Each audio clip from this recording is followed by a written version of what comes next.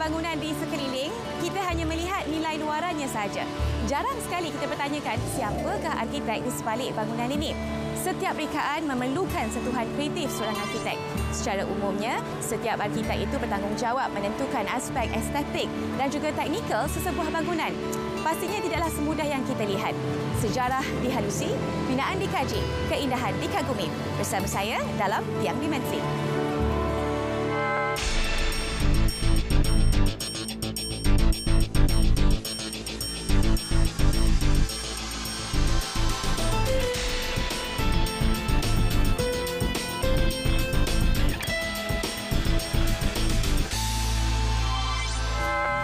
Setiap bangunan lama mempunyai peristiwa dan ceritanya yang tersendiri.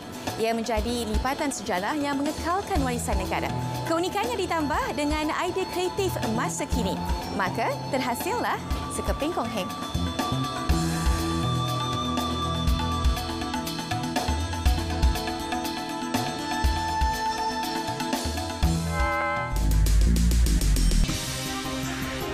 Buka mata anda seluas-luasnya supaya tidak terlepas pandang sebuah bangunan lama yang dikekalkan strukturnya tetapi diberi suntikan kreatif dari segi rupa dan hiasannya. Sekeping Heng pasti membuat anda terpegun dan terpesona.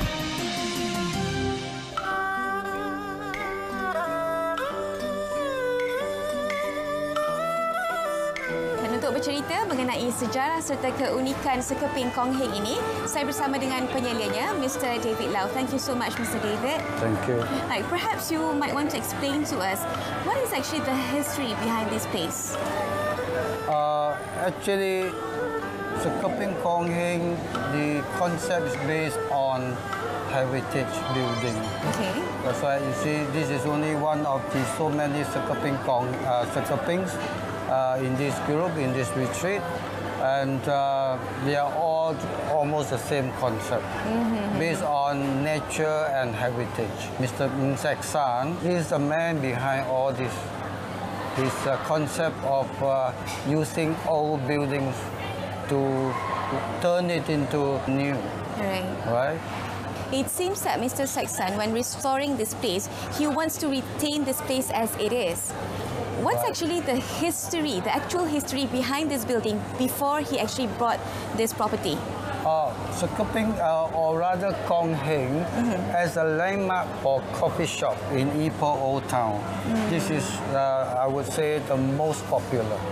The name Heng in Ipoh Old Town has been known everywhere, not only just in Ipoh, but I'm sure the other part of the country as well. And the history of this Heng is, I think, is around 100 years old. Around 100 years old? Yes, about 100 years old. Right. So that's why he picked and chose this place. Apart from guest house, what are some of the interesting features in Sekeping Heng? Most of the visitors they are all from out of town, right?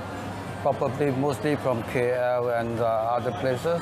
So they know of this place and heard of this place, and they come to this part of Old Town also to look at the Concubine Lane, which is also now very, very popular. So that's why people want to come and see the concept of, you see the planting and all that sort of thing, because he's a landscape architect. We have also the boutique and all that, and then the shops for the souvenirs and cafes around here.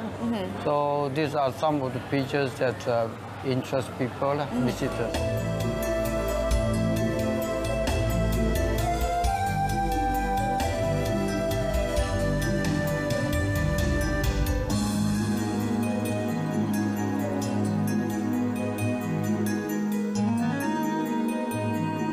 Jika dilihat, konsep yang diterapkan adalah minimalis atau konsep dengan hiasan yang sangat ringkas.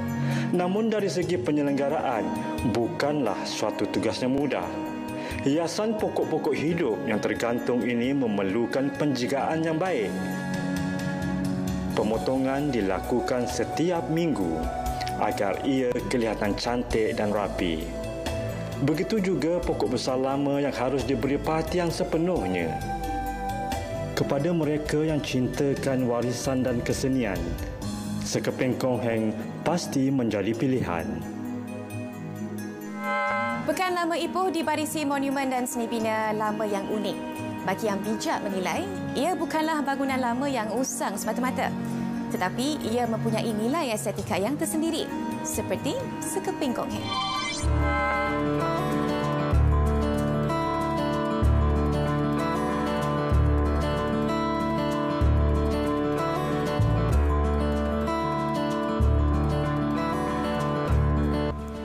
Ipoh adalah bandar yang mempunyai bangunan peninggalan sejarah.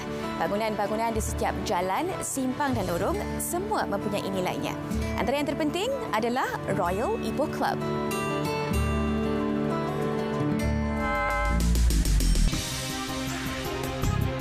Dengan gaya eksklusif dan seni bina yang ringkas tapi menarik, menjadikan Kelab Ipoh dirajai terus berdiri gagah di tengah kepesatan dan kemodenan.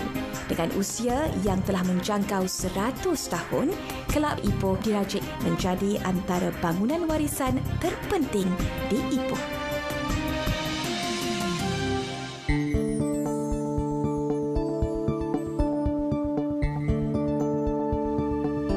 Mengetahui mengenai asal-usul serta sejarah bangunan ini, saya bersama dengan Naib Presidennya, Mr. Shiv Dev Singh. Terima kasih banyak-banyak. Terima kasih datang ke Ipoh Club.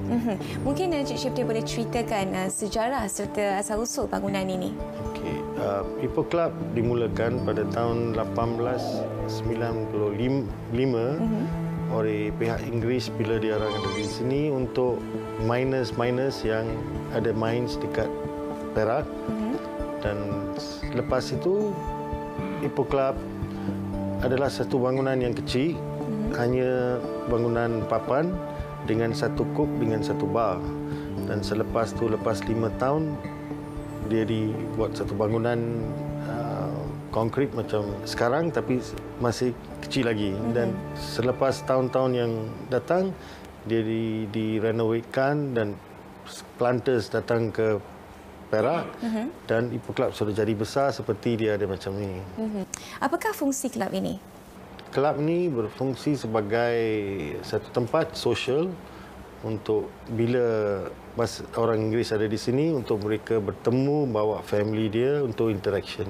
Dan selepas tu sekarang pun ini adalah sebuah social club untuk orang Ipoh datang berjumpa, bermakan, bergaul, that's about it. Reka bentuk bangunan Royal Ipoh Club dihasilkan oleh orang Inggeris. Rekaan asal bangunan ini adalah mengikut binaan Inggeris di negara India. Mereka membawa reka bentuk itu ke Ipoh dan membinanya di sini. Namun begitu, ia diberi sentuhan rekaan tambahan yang mengikut kesesuaian tempatan. Seperti mana diketahui umum, Royal Ipoh Club ini adalah tempat bersosial bagi golongan elit. Hanya yang mempunyai keahlian sahaja boleh memasukinya. Pada awalnya, kelab ini hanya dibuka kepada orang Inggeris sahaja dan sangat terhad untuk penduduk tempatan. Namun begitu, selepas Perang Dunia Kedua, ia mula menukar syarat-syaratnya dengan lebih membuka keahliannya kepada penduduk tempatan. Dan Royal Ipoh Club mula dikunjungi oleh orang Melayu, Cina dan India.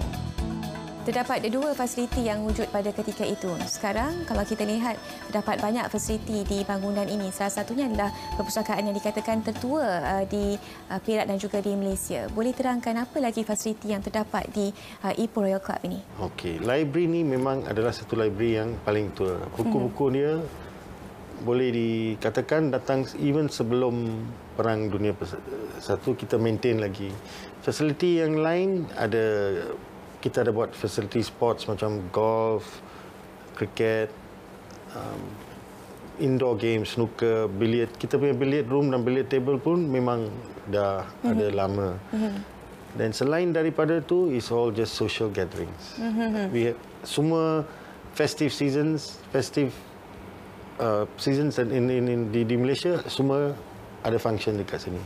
Deepawali ke, Hari Raya ke, Chinese New Year ke, semua. Christmas, all of them. Melangkah masuk ke bangunan ini, saya terlihat barang-barang pameran, antaranya piala-piala yang banyak memfokuskan tentang sukan kriket. Adakah ini sukan kebanggaan kelab? Kriket memang fokus yang nombor satu.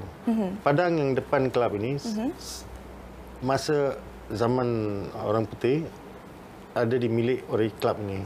Tetapi bila masa dah sampai sekarang, kita tak boleh maintain, diserah balik kepada DBI. So the main aspek sport adalah kriket. Baiklah, siapakah yang bertanggungjawab menyelenggara bangunan ini? Adakah ahli-ahli kelab sendiri ataupun diambil kontrak daripada orang lain? Kelab ini adalah diuruskan oleh sebuah management committee. Setiap tahun kita ada AGM dan melantik presiden, vice president dan 8 orang committee member yang akan jaga kelab dengan semua urusan kelab. Seperti sport ke, finance ke, maintenance, semua sekali. All by the management committee. Kita harap satu hari maybe bangunan ini boleh di-maintain oleh mana-mana pihak, kerajaan atau kerajaan negeri ke. Bangunan ini pernah melalui 4 era. Era pertama adalah era Inggeris, Jepun, kemudian kemerdekaan dan seterusnya sekarang. Apakah perbezaan di antara fungsi-fungsi keempat-empat era ini dan apakah perubahan dari bentuk fizikal yang terdapat dalam keempat-empat era ini? Sebelum perang, ini adalah kelab sosial. Pada masa Jepun, kelab ini digunakan sebagai laundry oleh orang Jepun. Dan bila Jepun lepas, kelab ini diserah balik kepada orang Inggeris dan sekali lagi dipakai oleh miners dan masa tu oleh planters juga yang masuk. Dan lepas tu bila independence dicapai, kelab ini diserah balik kepada members yang masih ada bila orang Inggeris balik, iaitu orang-orang Ipoh. Dan sekarang kelab ini diuruskan fully oleh orang Malaysia Ipoh, macam dalam election setahun. Sepertinya bangunan ini juga merupakan tempat ya untuk penyatuan serta perpaduan kaum. Sebab kalau saya lihat ya dari segi rotasi presiden senaik presidennya daripada pelbagai kaum, Cina, India dan juga Melayu. Apakah pendapat Encik Chief Dave sendiri? Okey, satu aspek kelab kita adalah kita adalah satu kelab yang free dan equal. Siapa pun boleh jadi presiden, naik presiden atau komiti. Tak kira bangsa, tak kira kaum, semua orang rakyat Malaysia boleh masuk komiti untuk uruskan kelab. Dan kita fokus kita adalah untuk interaction among everyone dan oleh kerana itu semua festive season, mana bangsa, mana kaum, kita ada function. Royal Ipoh Club merupakan kelab eksklusif tertua di Malaysia. Ia meniti sejarah bermula dari era Inggeris, Jepun, kemerdekaan dan kekal berfungsi serta relevan hingga kini.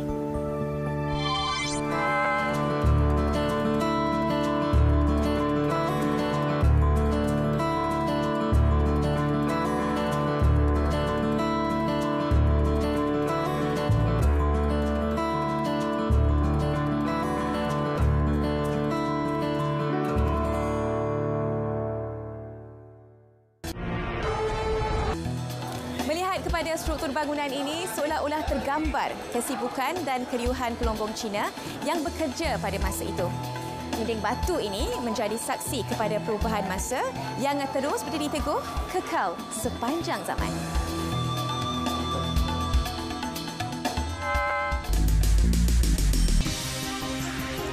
Asalnya sebuah rumah keluarga Cina yang telah dipelihara dengan sangat baik. Cita rasa dan gaya asli dengan kehalusan hiasannya amat memikat setiap pengunjung. Kedai 27 di Concubine Lane bukan sekadar seni bina, tetapi usaha keras untuk mengekalkan keindahannya.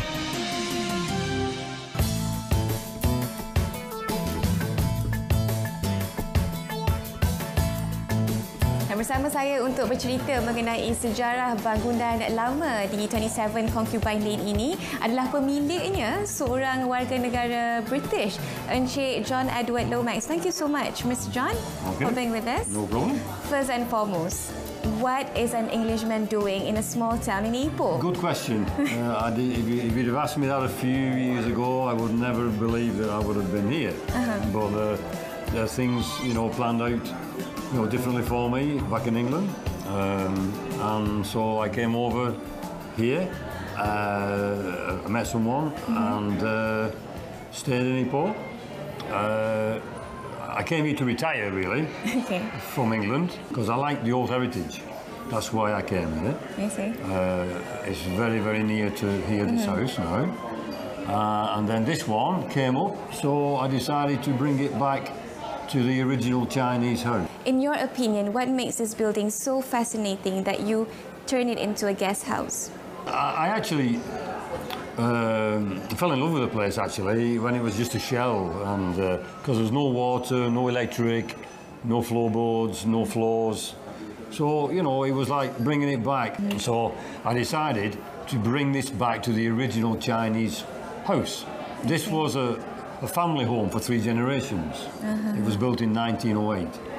So I decided to bring it back to the original. Can you tell us about the details and also the concept of this building? The actual area is Old Town.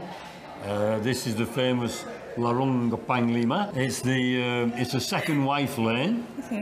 In Ipoh Old Town there are three concubine lanes, really. First wife, second wife and third wife. But this is the most famous lane of the 3 at the moment. I see. And here, 2 or 3 years ago, there was nothing. It was very, very different to what it is now. Firstly with the bar, because when I had the bar here, I was probably one of the first ones in the lane, really. I took it over from the landlord and the bar, and there was very few businesses here. All right. And very few tourists, really. But now, since the 2 years, it's really gone crazy. Let's talk about this guest house. What would be the challenge and also the cost that you've actually spent in order to restore this place as it is? Being a shell, you've got to look and see what we need to do it. Most of the stuff was original anyway. All the window frames, the door frames, all the doors, all original from 1908. The beams were original, and this facade across here, the room was original, and the stairs are original. But everything else, like we had to go and get from a salvage yard. We had to go and get the old floorboards, the old doors and windows for the rooms upstairs to match the old style. So it looks authentic. So when people go, they wow, this is just the same,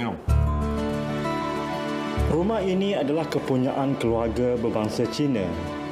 Mereka pindah keluar dan tinggal di kediaman lain. Dengan minat yang mendalam dan usaha keras, Encik John berjaya membaik pulih rumah ini. Sememangnya ia kelihatan seperti asal. Segala aspek dititik beratkan hingga kepada sekecil-kecil perhiasan. Sekarang, Encik John mengurus dan menyewa tempat ini dari keluarga tersebut. Encik John akan memastikan keaslian rumah ini dikekalkan. Beliau gembira dengan kerja-kerja pemulihan yang dilakukannya. Konsep ini tidak akan diganggu, malah akan dikekalkan selagi beliau menguruskan tempat ini. Atmosfera asli kembali terasa apabila berada di sini. Mr. John, what's your thought on the initiative to retain and also restoring old buildings, especially around Ipoh? Because the way I see it, Ipoh is very famous for its old buildings and also monument. So what's your thought on it? Yeah, I mean, I don't think it's something that you could afford to lose. I think that's one of the reasons why I did this, to keep it for the younger generation and the children and their children and so on. Because if you lose it, then you can't bring it back. It's very, very difficult. I mean, in England, like places like this, areas like this, then you would get, court order that you would have to bring it back to the original. There would be no messing around. So really, it's down to the authorities. It's down to the pressure from the people to want to keep it, and to put, the pressure onto the authorities to actually do it. A bit like they're doing it in Penang or Malacca, but they are UNESCO sites anyway. So they have got a little bit more sway to them. But in Ipoh, it's not yet. And, so it's down to the individual. I think each and every segment of life should totally take the responsibility and initiative and not just rely on the authority to actually preserve this heritage building. Thank you so much, Mr. John. No problem. My pleasure. Kepada pencinta seni bina, mengekalkan struktur asal bangunan menjadi satu cabaran, terutama dalam penambahbaikan yang dilakukan seperti yang dilakukan oleh 27 Concubine Lane ini yang berusaha keras mengekalkan identiti, rupa dan bentuk bangunan ini.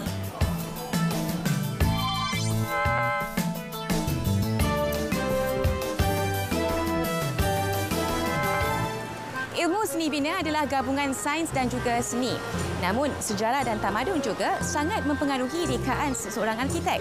Dari aspek fizikal dan kehidupan masyarakat, seni bina dan juga tamadun sangat berkait rapat antara satu dengan yang lain.